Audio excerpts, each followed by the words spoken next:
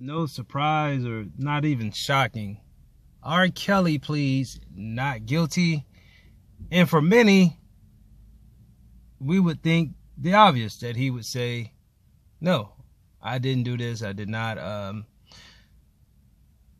try to sexually assault these young girls.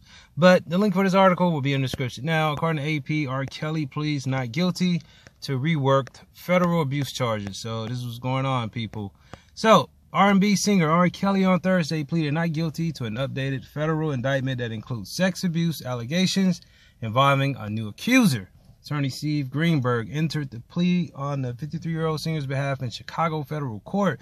Kelly stood next to Greenberg in an orange jail garb, holding his hands behind his back. The 13-count superseding indictment was released last Monday, includes multiple counts accusing Kelly of child pornography. It is largely the same as the original indictment, which also had 13 counts, but includes a reference to a new accuser referred to only as Minor 6. Wow. So, prosecutors said during the hearing Thursday that it was likely there would be another superseding indictment against Kelly in the coming weeks, though they provided no details. Now, Kelly, who has denied ever abusing anyone, faces several dozen counts of state and federal sexual misconduct charges in Illinois, Minnesota, and New York. From sexual assault to heading a racketeering scheme aimed at supplying Kelly with girls. The Grammy Award-winning musician was jailed in July and has been awaiting trial at Chicago Federal Jail, a block from the courthouse where he attends pretrial hearings. He has participated in hearings in his New York case by video.